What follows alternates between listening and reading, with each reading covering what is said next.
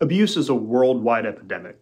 1 in 4 women and 1 in 6 men will be sexually assaulted at some point in their lifetime. 1 in 5 children will be sexually abused before they are adults. 1 in 4 women and 1 in 20 men suffer domestic violence. And Central Florida is no exception. Our status as a worldwide destination for tourism and the number of people who move here has made us a center for human trafficking and a state now ranked 3rd in the nation for such incidents. The prevalence of abuse is heartbreaking. As a bishop and as a survivor of sexual abuse, I'm committed to preventing, recognizing, and responding to all types of abuse. That's why the Diocese of Central Florida and GRACE, which stands for Godly Response to Abuse in the Christian Environment, are working together to provide free abuse prevention and response training on May 16th from 1 to 3 p.m. at the Cathedral Church of St. Luke in downtown Orlando. This event is absolutely free and open to all. Please come and equip yourself with valuable insights and strategies to effectively safeguard your church, school, or organization. The only thing more staggering than the prevalence of abuse is the acute harm done to survivors. The statistics don't reveal the darkness and grief experienced by them. It's physical, psychological, social, emotional, and spiritual pain. The major effect of assault is disgrace, a deep sense of filthy defilement encumbered with shame. Many survivors feel terrified, fearful, helpless, humiliated, and confused.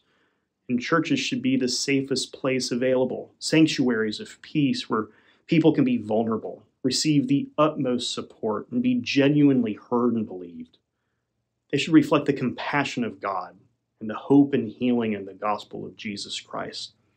When they aren't, or when leaders in the church protect the institutions rather than serve justice and care for survivors of abuse, it causes even more harm and confusion to those in the church, and it repels those outside the church.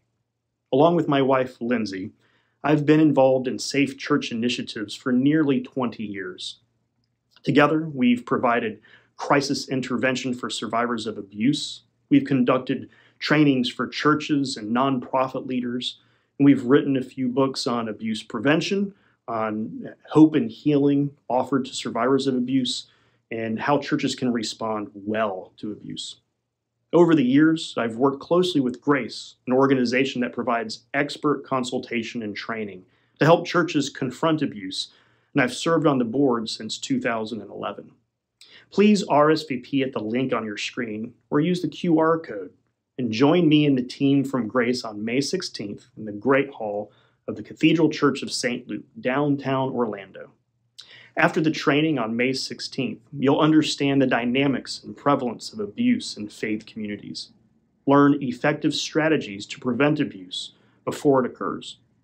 Apply actionable steps to immediately and effectively respond to abuse incidents, and foster an environment of trust and support within your church, school, or organization. So RSVP today, and please join me in this prayer for the church found on page 816 of the Book of Common Prayer. Gracious Father, we pray for the Holy Catholic Church. Fill it with all truth, and all truth with all peace. Where it is corrupt, purify it. Where it is in error, direct it. Where in anything it is amiss, reform it. Where it is right, strengthen it. Where it is in want, provide for it. And where it is divided, reunite it. For the sake of Jesus Christ, thy Son, our Savior. Amen.